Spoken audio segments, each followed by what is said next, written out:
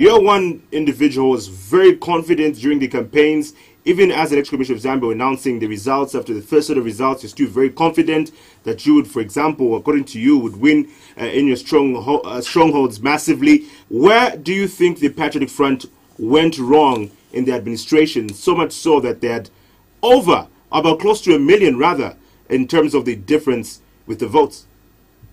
First of all, I'd like to say that we have numerous cases of malpractice and unfair dealings that we petitioned the Electoral Commission of Zambia, and these are on record, and we did that to make sure that we put everything on record, that there were a lot of incidences that pointed out that the campaigns were not free and fair, the elections were not free and fair, and more evidence of videos of people playing with ballot papers and ballot papers being found in the bush have come out, and I'm sure that as Diamond TV you have seen those videos and everything that went on. The violence that went on in the strongholds of UPND that led to our people not even turning up to vote because they were scared. All those things that went wrong during the campaigns, we documented those things and took them to the Electoral Commission of Zambia. Coming to us as a party, there are so many lessons that we have learned from the defeat. We have learned a lot of lessons of the things that we didn't do right, of the things that we needed to change. And look, life is about learning and changing. And we are very confident that we as Patriotic Front will be bouncing back. By the way, the 2026 elections have started. We are the leaders in the House in terms of the opposition bench, and we will use the numbers of members of parliament that we have to continue providing checks and balances and continue mobilizing our party and learning from the mistakes of the past. We are very sure that we'll bounce back. It's a process. But it's not the end. What are some of these mistakes that you've been able to notice? Because also, are you saying that the Patriotic Front partially lost because of what you feel is the alleged malpractice by the UPND members and supporters in this case? Of course, the violence contributed. The violence was the biggest problem. We had our people being beaten, our officers being bent down, our people being killed. We had lost 4 people that were killed. Even as I'm talking to you right now, today, we have a number of PF members who are in hiding. Others, we can't account for them. We don't know where they are.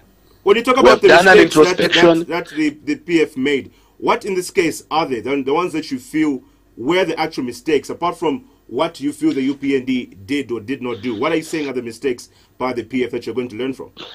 The post-mortem is based on internal analysis. So I wouldn't go into the details of the post-mortem because that is an internal process, dealing with matters internally and doing a honest analysis and introspection of what went on internally. So I'll not divulge on what the post-mortem was looking at. And this is a continuous process. We'll continue to have a reflection of where we went wrong, but I will not discuss those matters in public. Does President Edgar Lungu continue as a party president? Well, Patriotic Front is a very democratic party, and we have a constitution that we follow. And the constitution of the party guides. His Excellency President Edgar Chagwa was elected as president of the Patriotic Front for 5 years. The Patriotic Front will decide when to go to the General Conference in line with our party constitution to elect the president or to elect the president. So we will decide when to do that. But the president, Edgar Lungu, was given the mandate to be the president of Patriotic Front for 5 years. We can have a snap general conference, which is an extraordinary general conference to present one item. That item could be the election of the president. It could be the change of many things. That will happen. But whatever happens going forward will be based on what the constitution of the Patriotic Front states. People are saying, where's Mr.